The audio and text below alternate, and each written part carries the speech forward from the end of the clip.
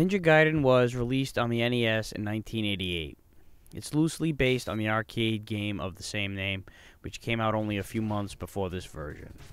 While the arcade version was a straightforward beat-em-up, this version has an emphasis on platforming, including the ability to not only jump from platform to platform, but also to cling, climb, and scale walls in true ninja fashion, as the title of the game would leave you to expect.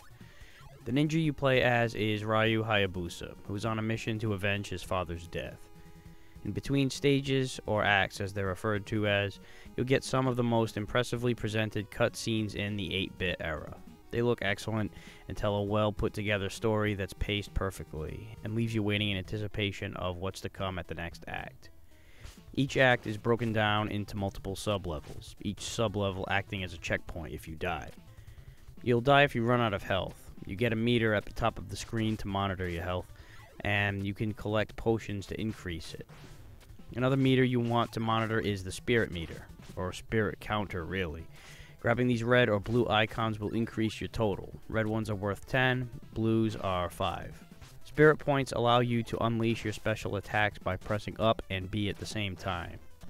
There are ninja stars, regular throwing stars cost you 3 spirit points, and the stronger windmill stars cost you 5. Then there are the flames, 3 fire projectiles that are sent upward, costing you 5 spirit points.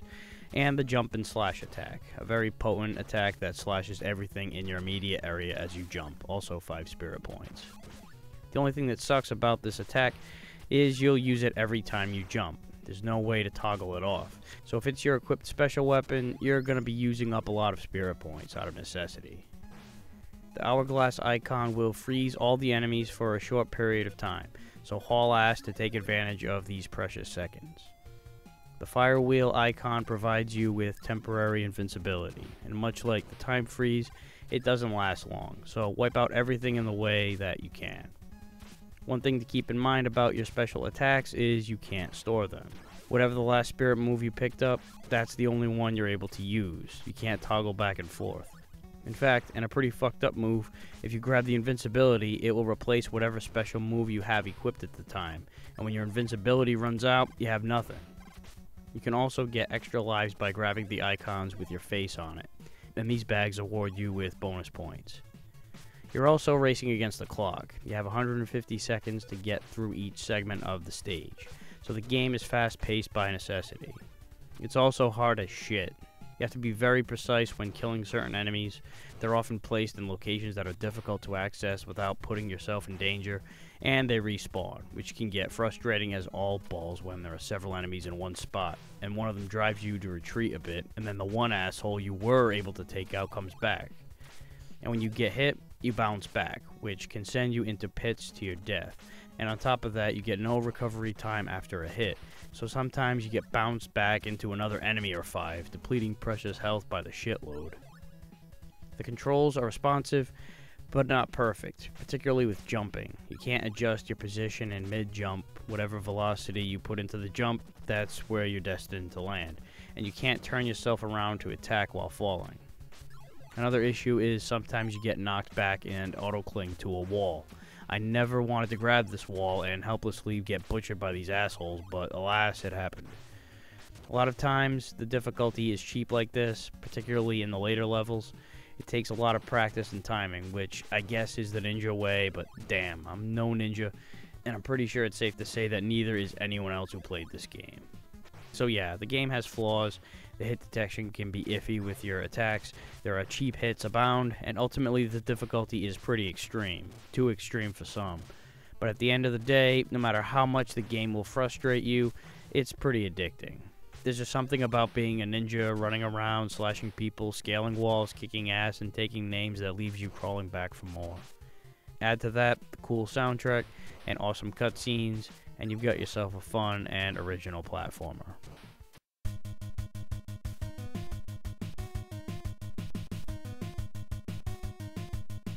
So the game doesn't start off with a cutscene, but you do get an intro scene if you wait a few seconds at the title screen. Ryu Hayabusa narrates about how his father left a letter to him saying he was on his way to a life or death duel, and that if he doesn't return, for his son to carry the dragon sword, the family's sword, and seek out American archaeologist Walter Smith. Early on, you'll come across these swordsmen.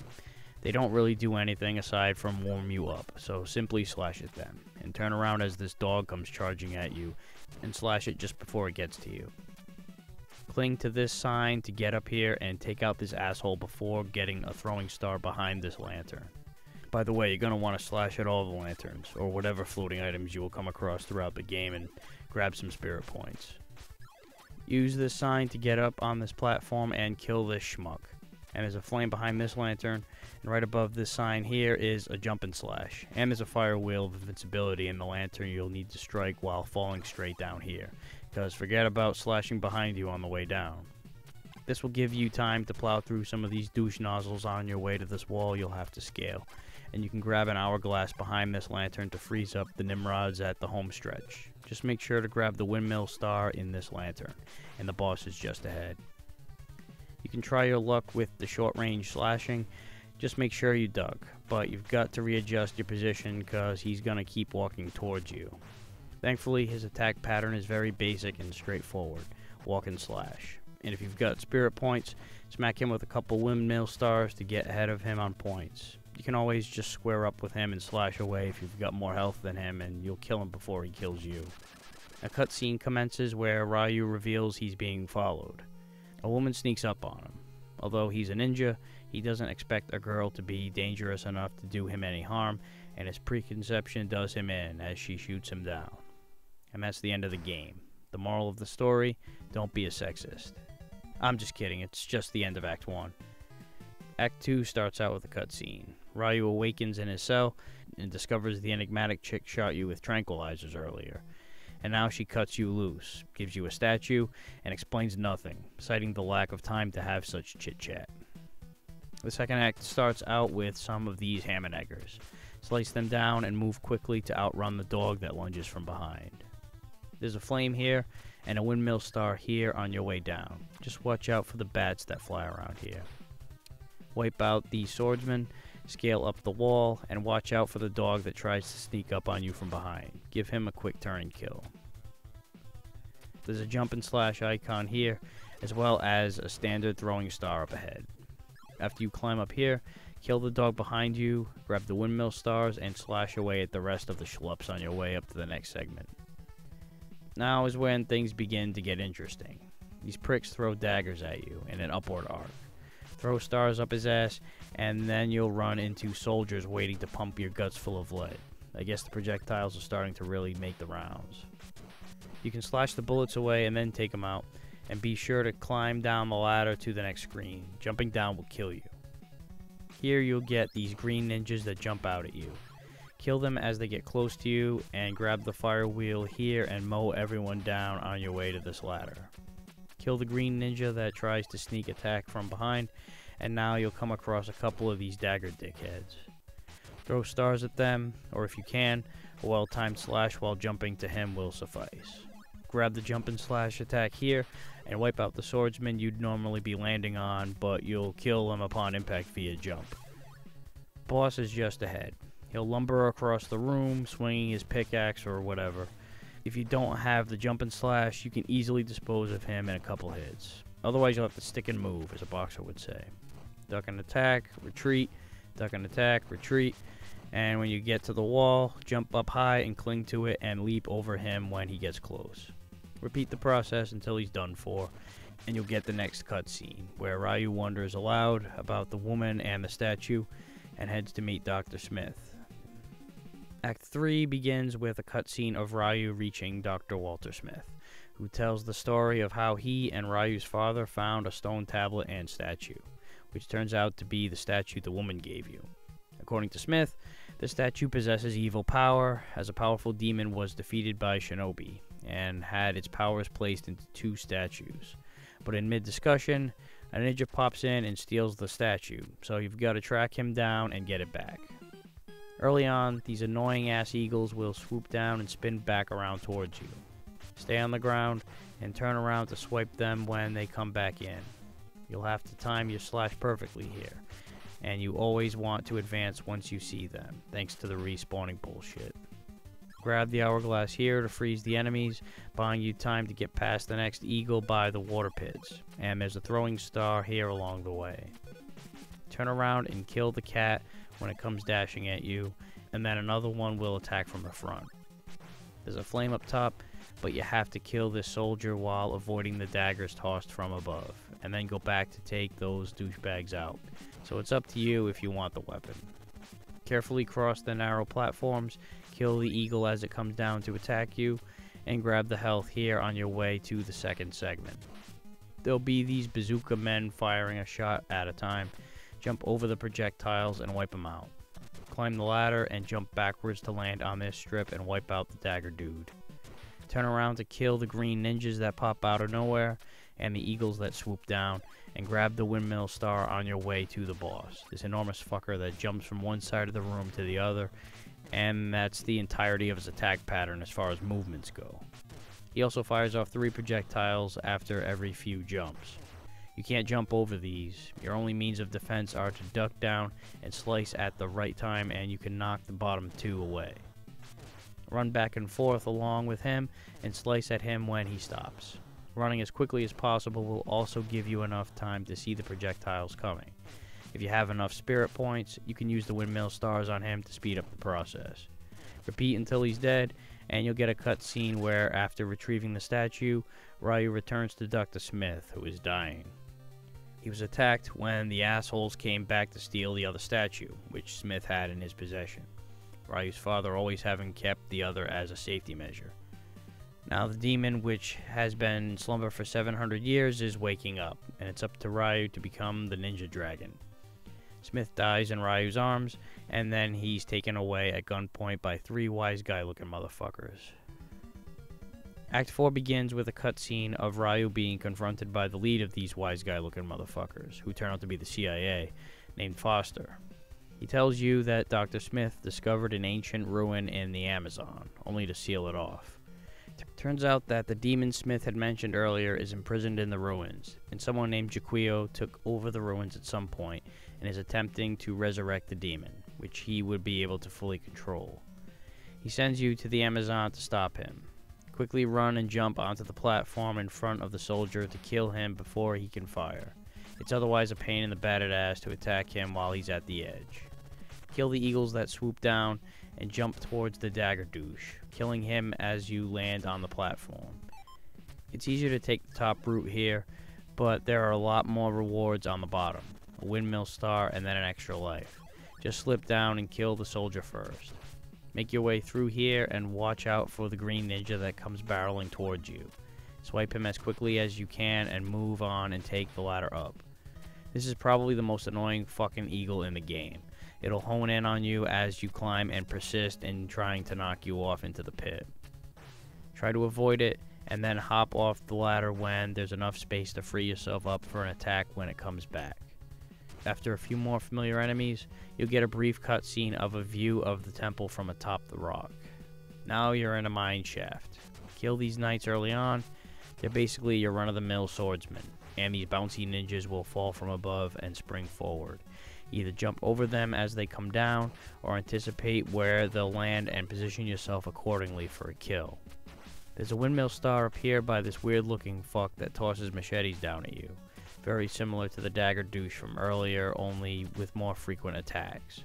Run past him and then hop up to grab the power up if you so desire. Also, keep your eye on the bats in this stage. They blend right in with the frickin' background.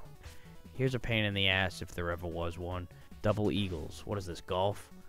Let them kind of merge into each other, making it moderately easier for you to slice them both at the same time. And if a ninja accompanies one of them, do him in too. When you get here, hop up these platforms and grab an extra life here. At least this stage is being generous with much needed extra lives. And soon after is a ladder to the third and final non-boss segment. Climb the ladders and wipe out these human versions of those vibrating football games. Quickly scale the wall to get a jump on this ass hat that tosses blades at you, and grab the flame from over here if you wish. This guy throws mace clubs at you. Avoid it and slice him. Climb the ladder, carefully jump across, and take out the soldier in between his attacks to slice him up as you jump. These goofballs walk slowly and perform jumping spin kicks. Let them come to you and wipe them out as they attack. Then you've got these statue things that spit fire. Scale the wall, wait for an opening, and quickly attack. Then just as quickly, leap to the next section and take out the soldier before he can shoot. You don't want him firing you off into the pit. Jason Voorhees is guarding this ladder for whatever reason. Slip your way between his axe attacks, kill him, and climb. Kill some more familiar enemies, and if you want a windmill star, trek back a bit after killing this soldier and grab it here. Soon after is the boss, the Keymaster and the Gatekeeper. They hop around and spit balls of gas. Only one of them actually takes damage. The other one, while still able to hurt you, won't be affected by your attacks, although you can give it enough shots to take it off the screen. Either way, all you have to do is hide under one of these little platforms and these dumbasses will just hop around you. Stand here and keep swiping. Don't worry about which one you're hitting, just make sure you don't veer off the track. Keep it up until they're done for, and you'll get a cutscene where you run into Jaquio. He demands the demon statue or he'll cut the throat of that chick. Ryu reluctantly complies and gets sent down a trap door, and the girl gets taken away to be sacrificed anyway, as Jaquio laughs hysterically. Boy, does he ever. Act 5 begins once you've fallen from the trap door into this cave of sorts. Early on, there's a throwing star up here in front of the blade chucker. After dropping down here, you'll meet one of these mad schizo cokeheads that roll around and bounce all over the place. Try to slice him down when he's rolling so his erratic pattern doesn't fuck you up, and grab the windmill star here. Then you'll come across another new face, this pale bastard that throws boomerang blades at you. Best bet is to slice him with the windmill star as his attacks are quick, and come back to him. Getting close for a short range attack is dangerous. Scale the wall and come back down if you want to switch to a flame. Turn around to kill this green ninja as it sneaks up on you, and kill this eagle as you see it come up from below. If you lead it too far onward, you're gonna get your ass kicked by it and a bunch of its friends, including the cokehead. Much easier to do them in one at a time. Scale up these pillars, and on the left side is some health, and soon after is another boomerang brother guarding the entrance to the next segment. Follow the linear path, climbing the ladders along the way of this section, and wipe out all the familiar enemies in your way. Ignore the jumping slash here. You're going to do all kinds of jumping here, and it's a waste of your spirit points. But there is a flame down here on the second portion of the segment, and a windmill star up here in the third portion. Wait for the opening between these attacks to slice through and get it. In the fourth portion, making your way past this drop looks almost impossible at first glance. You've got to scale your way downward, not to mention avoid this dickhead eagle. Quickly jump backwards so you land low enough on the side of the rock to get under the cliff and to the other side. Speaking of dickhead eagles, there's one right here by the ladder to the next segment. One of the reasons why I hate this auto spawn shit. It's like, where is the opening? The only opening is to get right at the edge as close as possible, and he'll be gone after the first kill. This segment is similar to the last in that you climb ladders from one side to the other, making your way through different portions. There's a flame up here in this first portion. The second portion has a new enemy, these jetpack ninjas that scatter ninja stars downward. Slice them in midair or stay low and avoid the stars. The third portion has a throwing star early on, and after you make your way to the ladder, you have the option of heading up this way and killing off a few green ninjas and swordsmen to get an extra life. It's totally worth it. In the fourth portion, kill this fucking eagle that shows up right off the bat before you venture forward and attract too much attention. And when you see an opening, kill the bazooka man and grab the windmill star. The fifth portion has a cokehead and eagle you want to take out right away, but just bypass the blade chuckers and boomerang blade tosser that shows up from behind right at the ladder. The sixth and final portion at the home stretch is just these knights up top. Don't bother with the boomerang brethren at the bottom, and you'll hit up a short cutscene before the boss battle, where you'll meet Malth, who mentions he knows your father through prior battles, and the next generation battle is on. He'll summon lightning and throw it quickly in your direction. It's nearly impossible to avoid, so the only strategy I could seem to succeed with is simply running up to him, not too close mind you, as contact with him naturally drains your health, and just slash away as rapidly as possible. Absorb the hit and readjust your position in front of him before slashing again. At least the game was generous enough to fill your health up completely for this battle, regardless of where you were coming into it. After finishing him off, Moth will claim your father is actually still alive, and that you'll see him if you proceed. But that'll be the last thing you see, cryptic bitch. Act 6, the final act, continues in the same spot the last one left off at. Head left and kill the soldier and bat right away. And keep running to outrun this goddamn eagle, making sure to slice up these cretins as you run and jump. There's a windmill star here between these green things.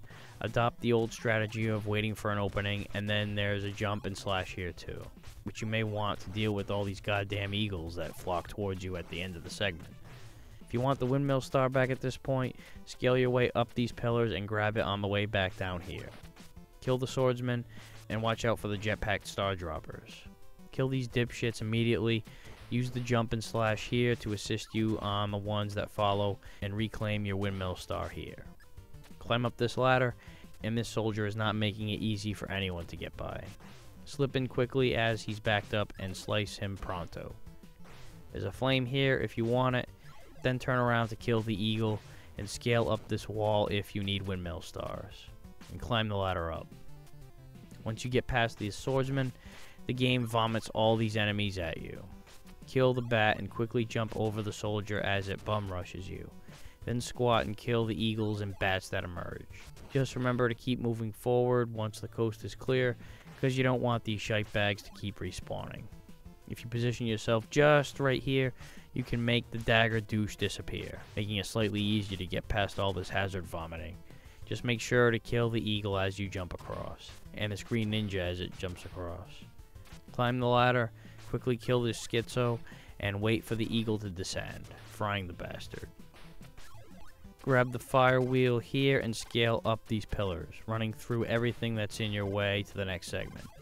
Slice your way through this shit, scale up the pillar, and wipe out the Voorhees and green statue on your way to the next ladder. As soon as you climb out, slash the schizo as he comes to you, and grab the throwing star if you need it, and you might against this boomerang bastard up ahead. And grab the flame here if you want an upgrade. When this eagle pops up, back off to chase it off the screen, and time your jump to kill this loser without making contact with him. Scale up these pillars, grab the windmill star back here, and use it against Blade Boy over here. There's an hourglass here to freeze everything up. Take advantage of the time there is to advance without mobile enemies. There'll be a shitload of schizos here. Quickly move in and grab the hourglass to freeze them up and move on. When this eagle comes down, keep moving to get it off the screen, kill the spin kick wanker, and quickly turn around to kill the schizo. And then it's one more schizo before you get to the end. Grab the flame on your way through the door. You get a cutscene where Jaquio unveils the masked devil, which turns out to be Ryu's father in an altered, mind-controlled demonic state, and orders him to fight his son to the death.